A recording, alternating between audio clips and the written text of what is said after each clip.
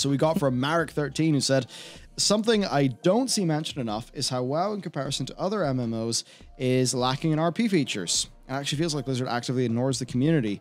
What are the odds of them getting some love in the future? Well, I think the customization things are definitely good for the RP community. Of course. I don't have a great sense of what the RP community actually wants in terms of new game features that would better support RP. I mean, in my head, I can imagine, you know, toys to let people, you could use the toy system to give role players some props. Maybe there's something about props. Maybe the likes of player housing or guild housing or the class order halls being important again would be really good for the RPers. Yeah, so I think I'd mostly say RPers, you know, make your voices heard.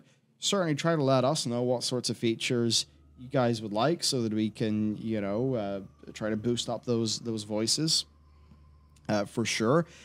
I think as for it feeling Blizzard ignores the community, I think it's like two things. Like, number one, the RP community is probably the best at taking care of itself. You know, you can make a new RP scenario between a few guilds and away you go. So the devs won't feel the pressure to make as much content there. And then also, I think a lot of the, you know, some of the WoW sort of higher end or leadershipy people, you know, that they are coming more from the gameplay and system side of things. And maybe they don't have as much of an appreciation for somebody who RPs. So, you know, maybe it's a mix of things, and certainly the more we can get the RPers' perspectives out, the better. Yeah, I mean, I think one of the important things is because they've largely been the happiest, they've been the least important, and they still are, you know, in a world where World of Warcraft was very, very good in every capacity, I can imagine the RP people getting a lot of really nice stuff, because they would finally have the room to focus on the people who are who require the least amount of effort to be satisfied. It's probably the cleanest way to say that overall. I think that's kind of the important part. Also, yeah, where the fuck's the dance studio? Okay.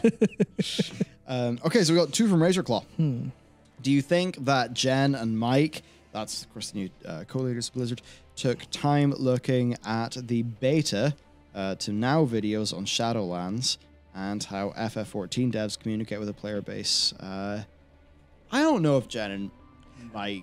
I can't imagine it. So, I really don't know what Jen's doing. Mike, it's also, I don't know what he's literally doing. I know what he's doing in his free time. And that has involved things like him saying, remove the AoE cap. Yeah. So, you know, good man, Mike. I agree with you there. I would not be surprised if they, you know, they come in, they're a bit more fresh to the situation. They see a community that's not happy, and Jen has a pretty consistent set of things they want, and a dev team that hasn't really delivered in those things and advocates for some change. I could totally see that happening. Now, certainly not in a capacity where it's got anything to do with 9.1.5. Other than maybe, you know, Mike comes in and, you know, maybe last week he says, hey, it's me, your new co-leader. I just reviewed the WoW project and I noticed that you guys are working on a bunch of things. And because I am a World of Warcraft player, I do know the players would really like these things. So with our PR being totally in the shitter, I don't mean in regards to the other thing, I mean the actual, just the game itself. Yeah. How about you do some posts? People are always talking up those posts from Yoshi P. Could we do that? I could see something like that happening because words are very easy to implement. That's, I think, as much as as much as that could go. Yeah. For a little bit of flavor on that, because I wasn't sure if co-leader was a new role or it was a responsibility they were taking on top of their existing job. On LinkedIn, Ybarra has changed his actual job to co-leader Blizzard Entertainment. He has now started that. Right, so his job is leading. Is no longer the EVP and GM of Platform and Technology. On the other hand, Jennifer has not updated her LinkedIn and is still the EVP of Development. So I think there's maybe a quick thing, a very, very sharp move of, right, you're to run the show, and they're going to work out actual details of what they do later. Yeah. But I feel like you don't axe jab almost overnight and then know exactly what the new roles are, I suppose. Yeah. I mean, the thing that I definitely want to, or definitely hope is the correct narrative, and it's the one I'm going to assume until I see otherwise, is that this is the World of Warcraft development team with either a fresh look in the mirror or a fresh boot up the hole. I don't think they're being specifically directed, because all of this stuff is fairly obvious. I feel like it was likely an iteration of, you know, Jen and Mike coming in and going, you know, maybe it was as aggro as Jab's not around anymore. You need to shape yourselves up. Or maybe it was, you know, I don't even know what it could be other than that. Maybe they're nice about it and said, hey, you know, we see things aren't going so well. If you can prove the use case and pull a little bit back, we'll give you more resources. Maybe it's carrot, maybe it's a bit of a stick, I don't know. But I definitely think it's primarily the World of Warcraft development team with a new lease of life. Be that, you know, be that a sword hanging over their head, or they literally all just woke up.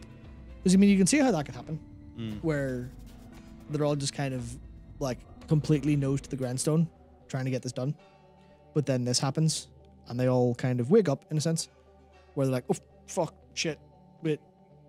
And they take a look around. They're kind of basically shocked back into existence by all this. Maybe they spend a couple of days not working because, you know, they said they stopped work. And maybe they all had a big meeting and said, you know, we haven't had a meeting like this in a long time. We need to talk what we do.